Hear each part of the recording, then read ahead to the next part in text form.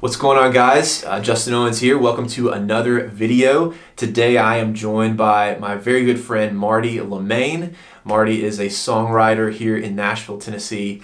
And today we're going to talk about part 2 about being a songwriter in Nashville. And we have 6 don'ts for you to hear, and some of our personal experiences and some of the things that we've done together, and yeah, we've kind of learned from those things, and these are 6 don'ts. So if you want to be a songwriter in Nashville, these are 6 things that you should not do. Should not do. So Marty is a good friend of mine. We've been writing together since 2016, and we've developed a pretty good 2015. 15. Oh yeah, it's been since 2015. We've developed a pretty good friendship. Yes, yeah, that was a long time ago. We developed a pretty good friendship and relationship in just working together, and you know, we've done a lot of things. We've played a lot of shows together. We've traveled together several different places, and laughed together, cried together. It's been a pretty great past couple of years. But Marty, why don't you tell us just a little bit about yourself, where you're from, and kind of what you've been doing over the past few years in Nashville? Yeah, I'm from Michigan. Moved here in August of 2014 to attend Belmont University to get my master's degree. When I moved, I don't remember wanting to stay. I don't remember that being a part of my plan, but I know that by the time I got into my second year, I knew that staying was something that I needed to do, just because I wasn't going to be able to be the musician that I wanted to be in Michigan, that wasn't going to be the environment where I could really flourish. So graduated and continued to seek out work and stayed. That's a short version of it. Yeah. So yeah, Marty is a fantastic writer, and you know, he's plugged in with a lot of different people here in Nashville, and we actually are working on a few songs together right now that eventually I'm going to share with you. So that's fire. It's fire, man. It's gonna be a fire album. Dropping it sometime in the future. But anyways, all right, let's dive into the content. 6 don'ts for being a songwriter in Nashville. Number 1, don't live in a different city. I know that sounds stupid. I know that's obvious, but you have to say it. Yeah. You have to say it. You always say the obvious stuff first. And I will say, like, this is gonna sound also weird, but I think at least for me, I've gravitated toward people who live in my particular section of the city. Like, we don't live very far from each other. I tend to work with people who live close-ish to me. I don't really go north of the river. I don't go up into East Nashville very often. Not for any particular reason, I just don't. And so I think, like, if you want to, I mean, if you're going to live in Nashville, and be a Nashville songwriter, just live in Nashville. Yeah.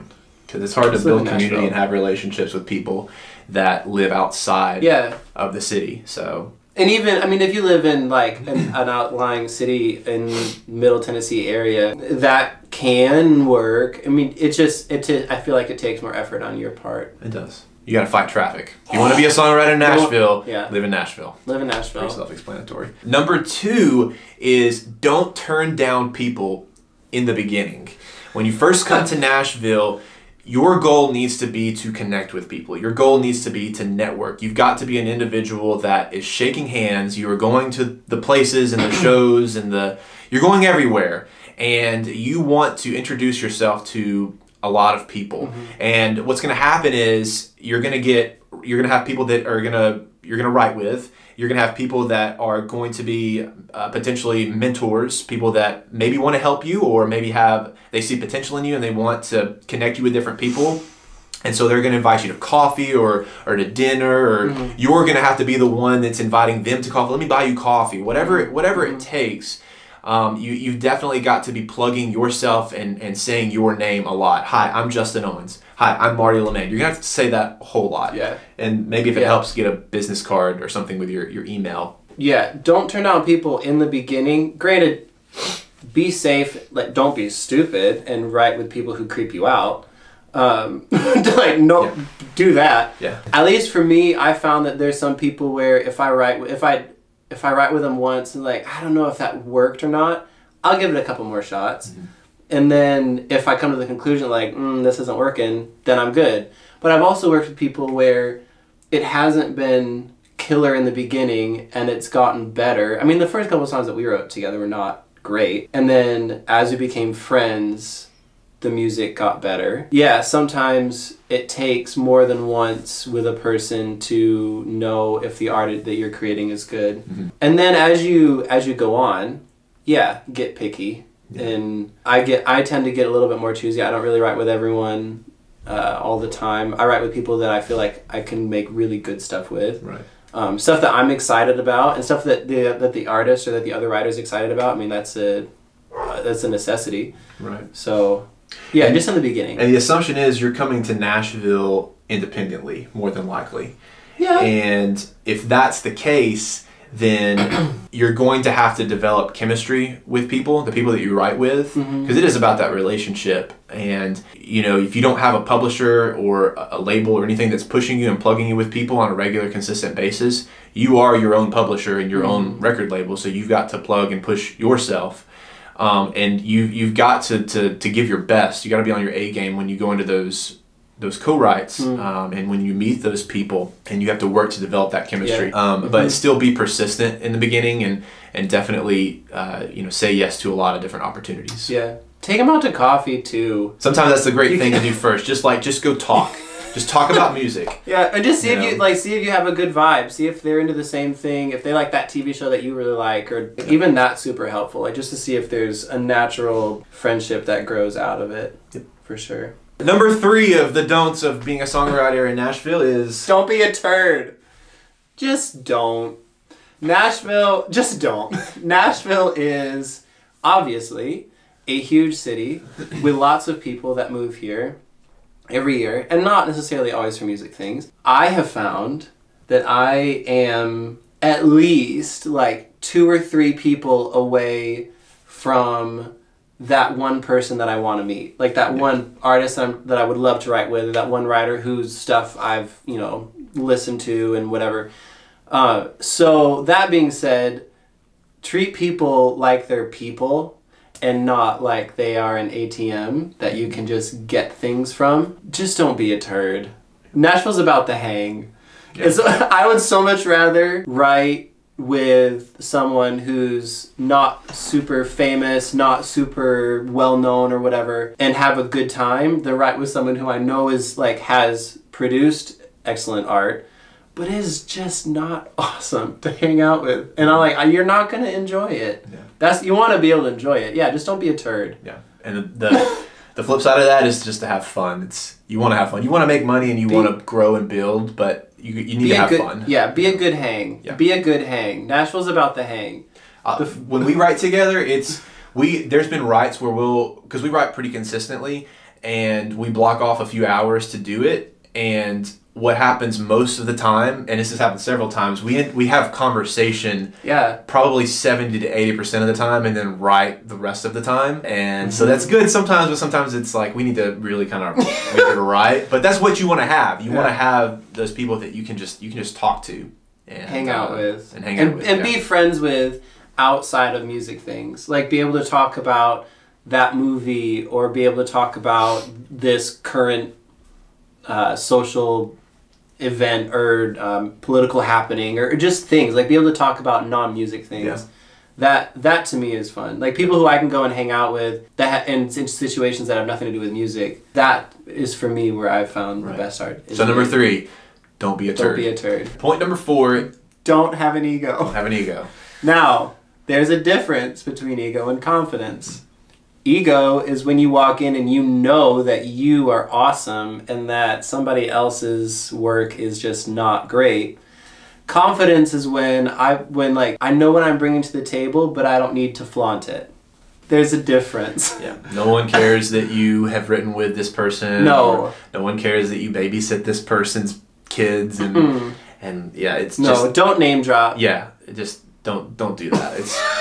It's cool, but be humble. Really, just people love people that are humble, and it makes you come across way more professional when they find out what you've done, or who you've hung out with, or who you've produced with or written with. Yeah, just drop the whole ego. It's not about you, and that's really probably needs to be number 1. It's not about you at all. And as soon as you learn that, and as soon as you're able to live that lifestyle, the faster you're going to grow, and the faster your career is going to grow, because people are going to want to be around you, and they're going to want to write with you. They're going to want to work with you. But make it about other people. You know. Yeah. Offer to buy someone's coffee on the way to a co-write, or on the way to hang out, or buy someone's dinner. Just really kind of pour into the people that care about. And if there's someone that I want to write with, or someone I want to meet with, that like I can see how the relationship, I can benefit from that relationship, I'll offer something like, hey, I'll take you out to dinner. Let me buy you some coffee on the way to whatever it is that we're gonna do. Just make it about other people. Yeah, the music industry is a service industry, and so it's about how you can, as a writer, and particularly being a writer, how can I serve the artist, and how can I best serve that person? Right. On to tip number 5 of the don'ts of being a songwriter in Nashville. Don't be an island.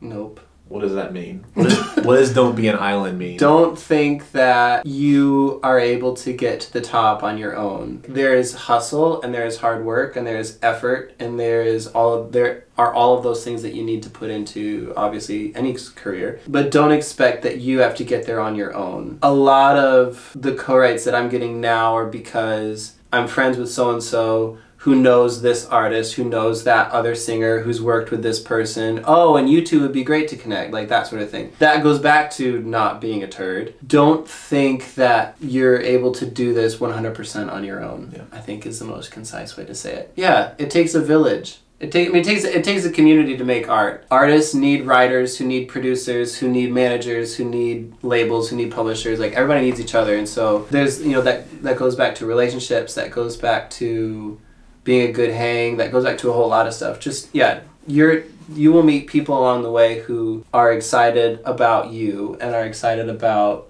what you can offer. And so lean into it. Lean into the community. Yeah. And community starts with C. And C stands for see the truth. Good. That's it. That's good. That was real good. And then our is there anything else on that? Like, community is really important. Like, it really is all about community. Yeah. It's just be a good hang. I don't feel like I can stress that enough. And then finally, number 6 is don't rely on someone else to work for you. Is that it? Yeah. No one cares about your art as much as you do. People will... Or maybe your mom.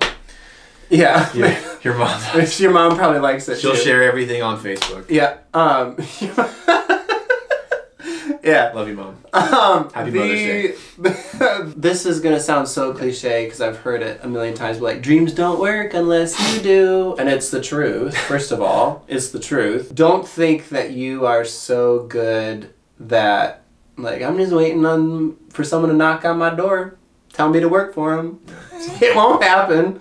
It won't happen. Hustle, grind, put in the work, put in the effort, meet the artists, meet the writers, meet the relationships, make good art that you are proud of, that you are happy with. Don't expect someone to just do all of the work for you. No one's going to care about your song unless you show it to them and you make it, you put it in front of them. Yeah. It's all on you, baby. It's all on you. You've got to be the one that does it and does the things. And you will eventually have people come alongside you that'll say, like, hey, I can help you with this, or I can help you with this. And, Yeah. I have found that the weeks that I don't have co-writes is because I haven't reached out to anyone. It's not because there are people who don't want to work with me necessarily. It's just because I haven't reached out to anyone. And so, like, if you're in that co-write and it's going really well, and then you get done, it's like, hey, when are we doing this again? Just get your phone out and book the thing. Just book the thing. And probably a sub-point of that is to manage your expectations. It's not always going to work out the way that you want it to or think it will, but that doesn't mean that you shouldn't put in the effort and the hustle to take those steps, because you really never know what's going to happen. I've met individuals. I work a part-time job at something that has nothing to do with music, but because of where it is, I've met so many people and had several different opportunities because I've worked there to connect with individuals that have connected me with these people. Seek out the opportunities that you think that might have fruit that could be produced from it. You know, there was a a record label that is across the street from where I work, and they opened up their office, and my wife now, we baked cookies and brought it over there, and I just introduced myself to different people and was like, hey, like, show me your new place, you know, like, make it about them, like, talk about them. Yeah. Because they'll remember that, and they'll remember you. And then follow up. Always make sure you follow up with different people, different opportunities, whatever the circumstance is. Make sure you follow up. But yeah, I think it really kind of rounds it all off. Everything really does fall into your lap. Yeah. In terms of having a very sustainable, subjectively successful career as a songwriter in Nashville, or an artist or creative, whatever it is that you're wanting to do in Nashville. It really does come down to how bad do you want it, and how bad are you going to grind each and every day to make those things happen. If you're specifically a songwriter too, kind of like what Justin was saying, like, ask the artist about the artist. You're there for them. You're there to write songs for them. You're there to help see their vision and to write the best song that connects with their vision, and that connects with what the artist is saying, what the artist is feeling, what the artist is trying to sell. And so talk to them about them. Like that, I mean, people love talking about themselves, whether for good or bad, it's true.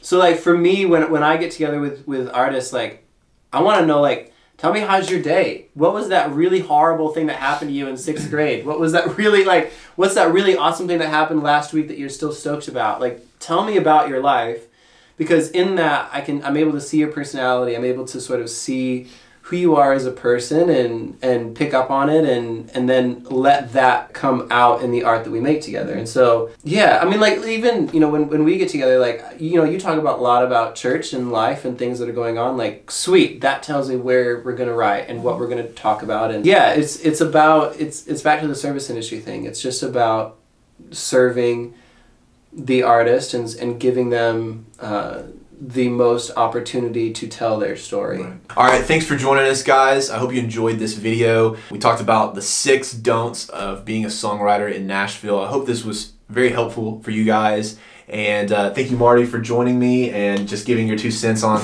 all of this. Hopefully we'll make more videos together in the future. If you enjoyed this video, make sure you like it, comment below, let me know if you're a songwriter in Nashville and what your experience has been thus far, how long you've been here, or maybe you're an aspiring songwriter and you want to come to Nashville one day. And yeah, we would love to help. We'd love to be able to maybe even resource you or just give you some tips and advice. And give Marty a follow. I'll link his stuff in the description below. At Lamain Music. Lamain Music. At Lamain Music. That's it. Check out his stuff.